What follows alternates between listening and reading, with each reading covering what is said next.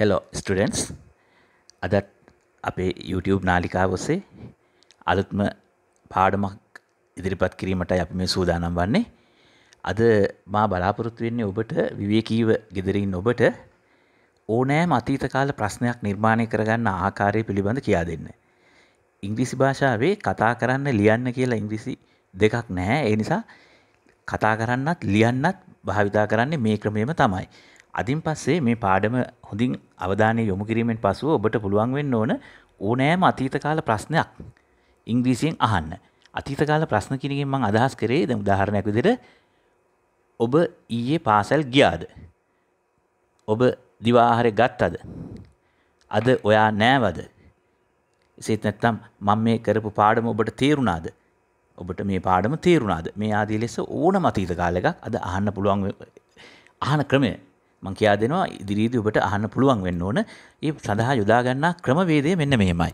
මුලින්ම මෙන්න මේ did කියන වචනේ did සාමාන්‍ය did කියන වචනේ තේරුම ක්‍රියාපදයක් විදිහට ගත්තොත් කරා කියන එක. නමුත් ප්‍රශ්න ඇහිීමේදී අතීත කාල did කියන එකේ එහෙම අර්ථයක් ගන්න යන්න එපා. did කියන එක මුලින් භාවිතා කරන්න.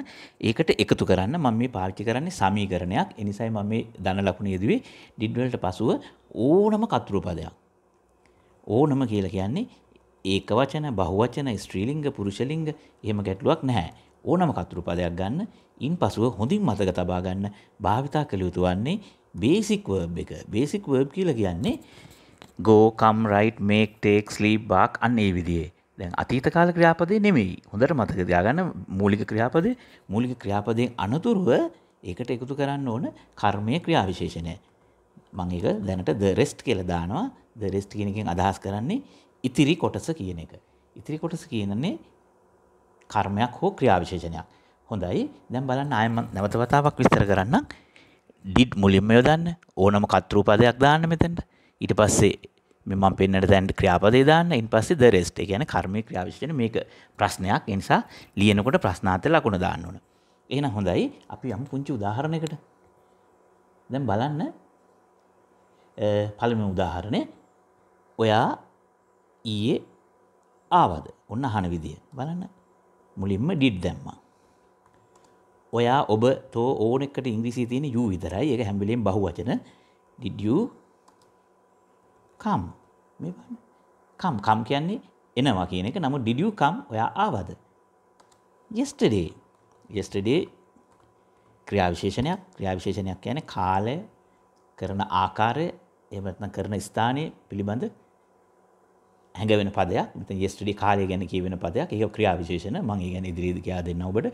did you come yesterday? ඔයා ඊයේ ආවද? අපි තව පුංචි උදාහරණයක් යමු. ඔයා ලන්ච් එක ගත්තද? මොන බලන්න. did you take ගන්නවා your lunch? ඔයා ඔබේ දිවා ආහාරය ගත්තද? ඔන්න තවත් පුංචි උදාහරණයක් මම මේ පැහැදිලි කරේ. මම මුලදී පැහැදිලි කරා මෙතන කතෘ පද විදිහට ඕනම පදයක් ගන්න පුළුවන්. මේ you කියන එක බහුවචන. අපි හිතමු ඒකවචන පදයක් අපි එතනට ගමු. හිතන්න අම්මා කෝල් කරාද? ඔන්න බලන්න did mother අම්මා කියන වචනේ mother did mother call. අපි හිතමු last night කියලා ගත්තා කියලා. last night ඊයේ රෑ කියන්න. ඔබ පුළුවන් තරම් ඉංග්‍රීසි ඉගෙන ගන්න ඕන නම් කළ යුතු හොඳම දේ තමයි හොඳට වචන පාඩම් කරගන්න. හැබැයි කවදාවත් වාක්‍ය පාඩම් කරන්න එපා. වාක්‍ය පාඩම් කරොත් ඔබට වෙන්නේ මේ පාඩම් කරපු වාක්‍ය විතරයි කියන්න වෙන්නේ.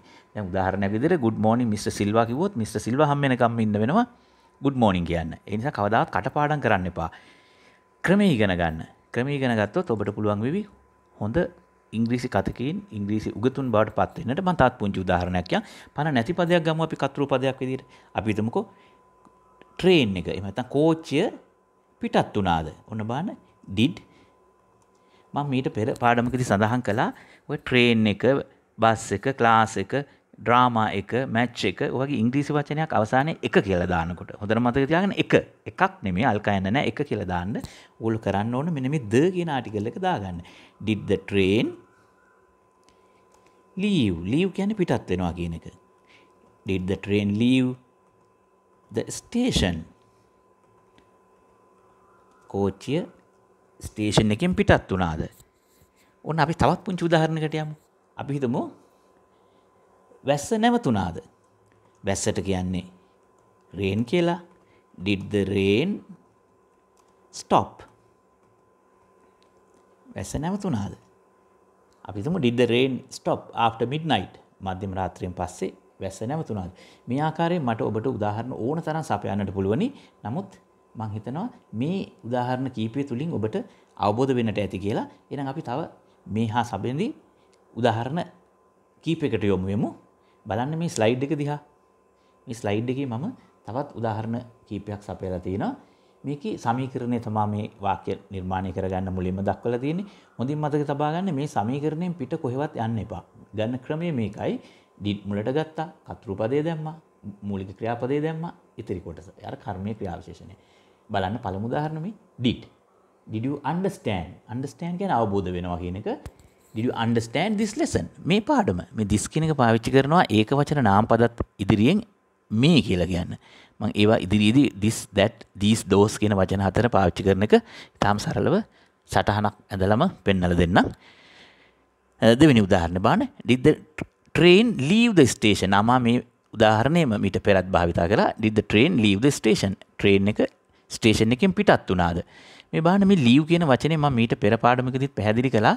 දැන් ස්ටේෂන් එකෙන් පිටත් වෙනවා. අපි හිතමු ගෙදරින් පිටත් වෙනවා, පාසලෙන් පිටත් වෙනවා, හන්දියෙන් පිටත් වෙනවා, නගරයෙන් පිටත් වෙනවා, මාකට් එකෙන් ඔය අල්නයන්නක් ගන්නවා. අපි සාමාන්‍යයෙන් අල්නයන්න ගන්න ඉංග්‍රීසියේ භාවිතා කරන්නේ from කියන නිපාත පදේ. නමුත් මෙතන කවදාවත් leave වලට පස්සේ from දාන්න එපා. කෙලින්ම leave දාලා ඒ පිටත් වෙච්ච තැන දාන්න. Did the train leave the station? එච්චරයි කෝච්චිය දුම්රිය ස්ථානයෙන් පිටත් වුණාද? තුන්වෙනි උදාහරණේ did the rain stop? වැස්ස නැවතුණාද? after midnight මධ්‍යම රාත්‍රියෙන් පස්සේ වැස්ස නැවතුණාද? අප්‍රාණවාචී නාමපදයක් මේ did the rain. ඊළඟ උදාහරණේ did someone someone කියන්නේ යම් කෙනෙක් කියන්නේ did someone take කියන්නේ ගන්නවා my pen මගේ පෑන. කවුරු හරි මගේ පෑන ගත්තද? දැන් බලන්න සිංහලට ගියාම අපිට කියවෙන්නේ කවුරු හරි මගේ පෑන ගත්තද? කවුරු හරි කියන වචනේ someone ඊට පස්සේ මගේ පෑන ඊළඟට ගත්තා ක්‍රියාපදයේ අන්තිමට යෙදෙන්නේ. නමුත් ඉංග්‍රීසියේදී ක්‍රියාපදයට පස්සේ තමයි කර්මය යෙදෙන්නේ. ඒකයි මම කිව්වේ මෙන්න මේ සමීකරණයෙන් එහාට යන්න එපා මේකම ෆලෝ කරන්න. හොඳයි. අපි ඊළඟ උදාහරණයට යමු. did so and so මෙන්න අලුත් වචනයක්. මේ so භාවිතා කිරීම පිළිබඳ මම ඔබට ඉදිරියේදී කියලා දෙන්නම්. so ඉස්සරහට ආවම මොකක්ද අර්ථය? වාක්‍යය අවසානයේට ගියාම මොකද්ද කියලා දෙන්න. නමුත් මෙතන තියෙන්නේ so and so කියලා. so and so කියන්නේ අහවලා කියලා කියන්නේ. අපි නම සඳහන් නොකර කියනකොට අහවලා කියලා. මොන අහවලා ඔයා හම්බෙන්න ආවා. so and so came to meet you. යතිත කාල වාක්‍යයක් මම කිව්වේ. ඒ විදිහට මෙතන කියන්නේ මේ did so and so deceive you. deceive කියන්නේ cheat කියන එකට උදාහරණයක්. cheat කියන්නේ රවටනවා කියන එක. අහවලා ඔබව රැවටුවාද? මේ did so and so deceive you. හොඳයි. ඊළඟ උදාහරණයට යන්න. ඒකේ පුංචි වෙනසක් තියෙනවා. මොකද්ද? මේ WH පදයක්. ඔය why, where, when, what, how, who ඔයගේ වචන තියෙන ඒවා මේවා ඉදිරියෙන් දානවා. කරන්න තියෙන එකම දේ මේ සමීකරණේ ඉදිරියට ඒවා භාවිතා කරන එක. මේ බලන්න. did you say so? so කියන එක වාක්‍යයක අවසානට ආවොත් ඒකේ අර්ථය හැම වෙලෙම එහෙම කියන එක. did you say so? ඔයා එහෙම කිව්වද? මේ why did you say so? ඇයි ඔයා එහෙම කිව්වේ? මොන බලන්න මේ අර සමීකරණෙමයි why කියන එක ඉස්සරහට දාලා දෙනවා. මේ did you say so? ඔයා එහෙම කිව්වද? why did you say so? ඇයි ඔයා එහෙම කිව්වේ? ඊළඟ උදාහරණයට යන්න මේ what මොකද්ද? did he do? ඔහු කළාද? මේ what did he do? ඔහු මොනවාද කළේ?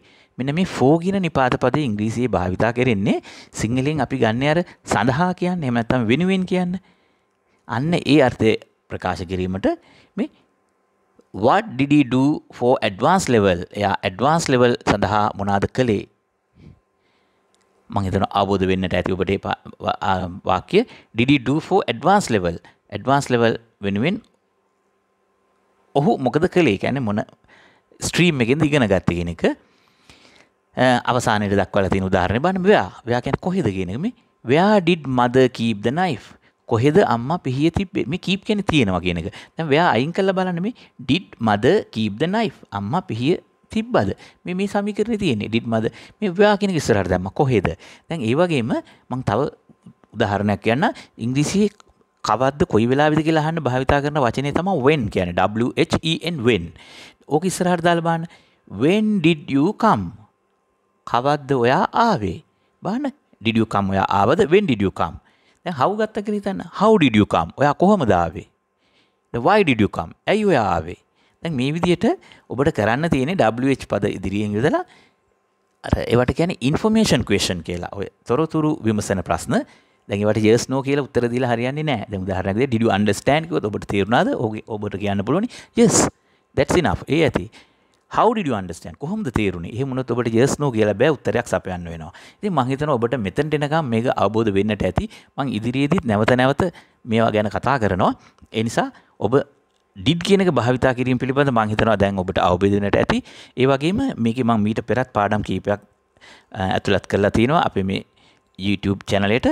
හොඳට අවධානය යොමු කරලා මේවා හොඳින් අවබෝධ කරගෙන කතා කරන්නත් භාවිතා කරන්නේ මේ පාඩම්මයි.